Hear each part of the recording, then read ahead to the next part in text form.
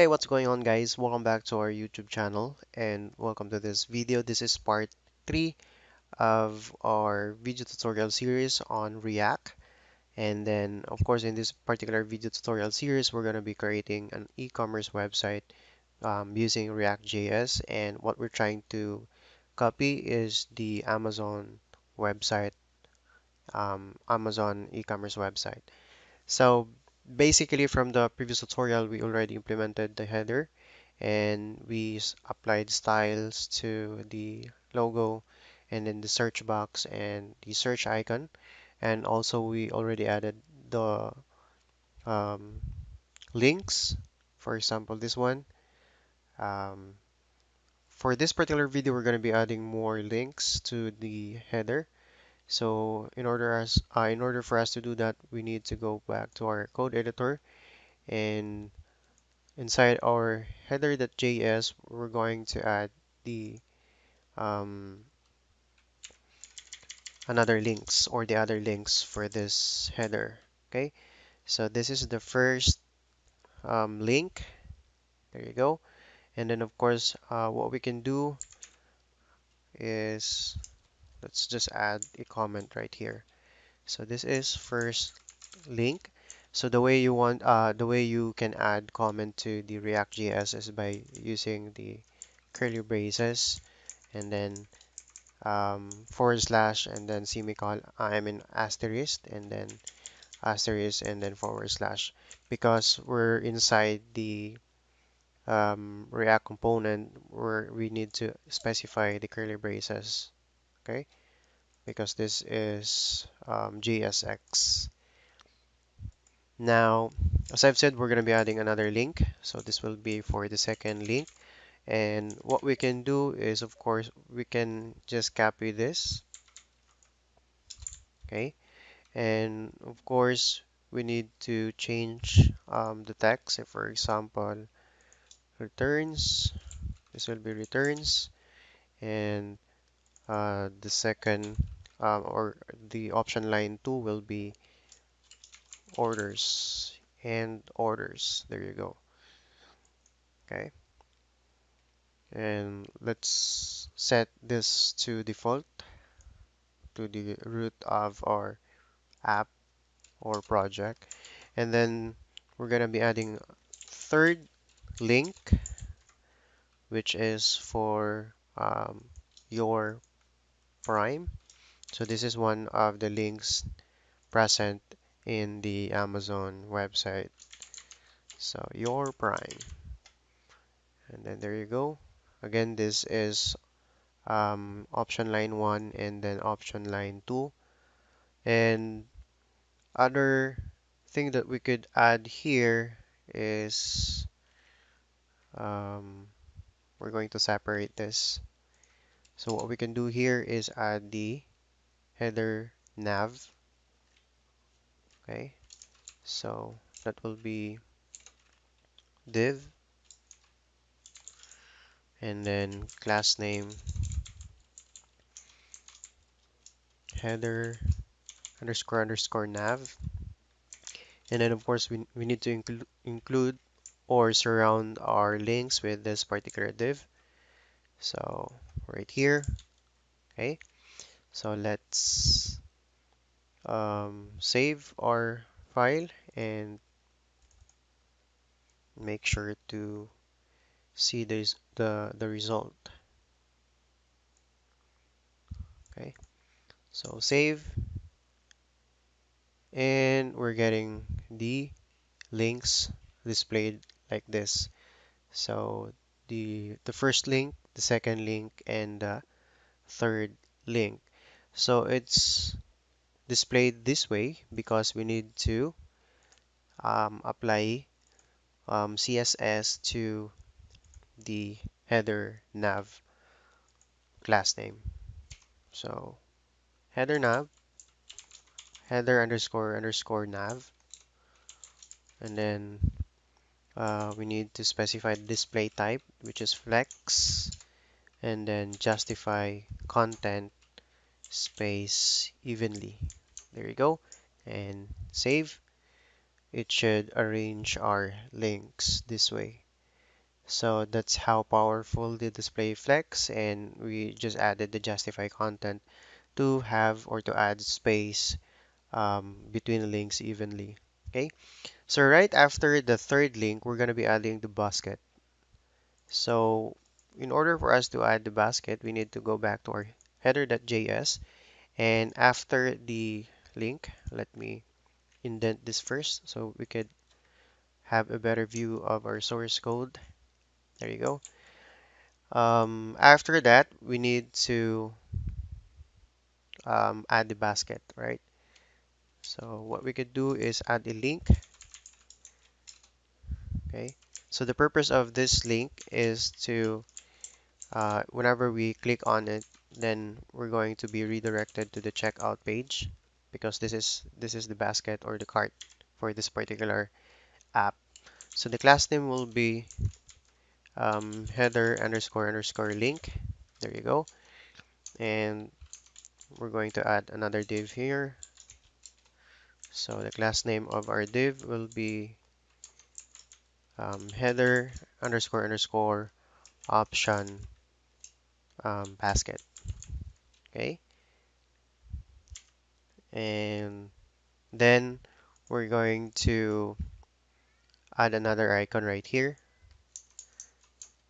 Okay. So we need to add another icon. So what we can do is specify the shopping basket icon. Okay, so it will give us an error because we need to import that from Material UI.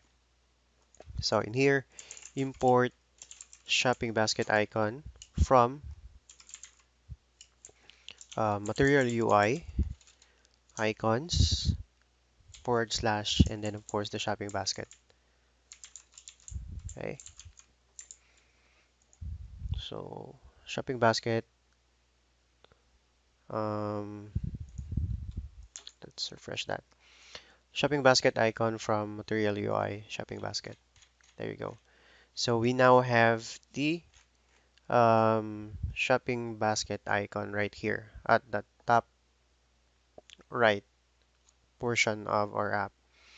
So the next thing, so let's just add a comment right here. This is for the basket icon with number. So it will display in this particular area, it will display the basket and of course the number of items within that particular basket. Okay, so after this, we're gonna be adding the number of items in the basket. So whenever we click the button add to cart, then it should update, or the number here should be updated. So there you go. Class name will be header option line 2, and then of course header underscore underscore basket count. So let's just add number 2 here just for the sake of example on how the basket should look. So there you go, we have the um, value 2. Now it's not aligned right now, so what we could do is add CSS file to that, or I mean CSS styling. So what we could do is add the header underscore underscore option basket, and then display um, flex, and then align items center, and then of course the header underscore underscore basket count. This is the actual value or the actual number that we are seeing on the screen. So margin left, and then 10 pixels. Margin right will be 10 pixels also. So let's try that. Save our header.css, and there you go. The basket and of course the number of items in the basket are aligned properly. So that's how um, the header should look like. we have the logo, the search box, the search icon, the links for signing in, the links for orders, the prime, and of course the link for the checkout page or the basket. Okay, so we have added the links. Now what we could do is try to work with our banner right here. So in order for us to do that, we need to um, um, add more components to our um, project. So I think the best thing to do right now is to add the login component. So what we could do is add another file for our app. So let's try to right click the SRC folder and then click this new file option. And then we're going to be adding the login.css or login.js. And then of course we need to add also the login.css for the styling of this particular component. So the login.js will be um, it will be a functional component. So function login and then open close parentheses and open close curly braces, and then of course we're going to need to import the React from React. Okay, and then of course inside our login we need to define the form. So we need to add the return statement, and then of course here we need to add a div with a class name um, login. Okay, and let's try this first. um, we can say here div and then class name and then login underscore underscore container. There you go. And then we could add the h1 element here. So sign in. There you go. And then of course we need to add the form. So inside the form we have the element h5. So this will be for the email. This is the placeholder for our, the label for our email. And then input and then value. Let's not add the value first. Let's just make the type into email. Email. Okay. So let's try this. Save. And of course, inside our app.js file, we need to add another route or route. So yeah, another route. And the way to do that is we're gonna be specifying the switch. So switch, then we need to place this inside the switch, our header.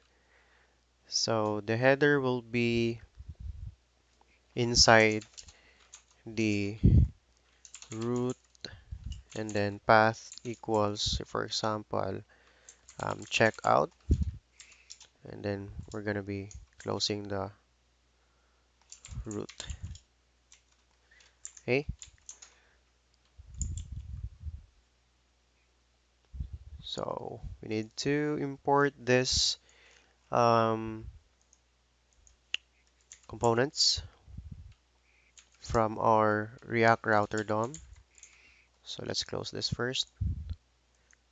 So router, and then right after that will be switch, and then the route. This is for the, like, if we want to go to the login, then we need to be on this particular um, path. For example, let's just,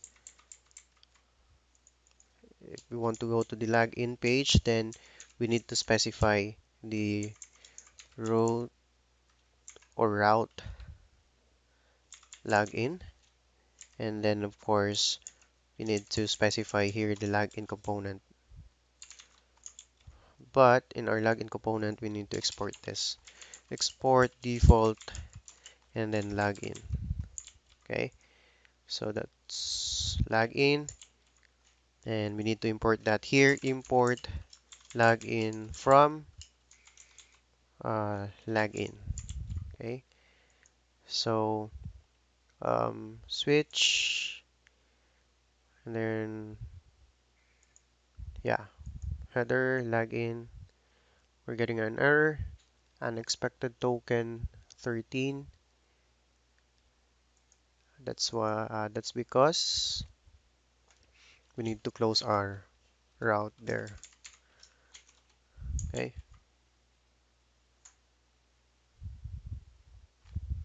let's refresh this. We're getting an error. Let's check. Okay, let's try to go to login. So there you go. We have this output um, because we have added the H1 for our sign in. We have added the H5 for the placeholder of our email, and then of course our input um, email, which is, or I mean input with type email. Okay, so I think that's it for this particular video, guys. And in the next video, we're going to continue to work with the login and sign up form, and we're going to apply the CSS to make it more clean, to make it more um, uh, appealing to the user. So thank you for watching, guys, and see you in the next video.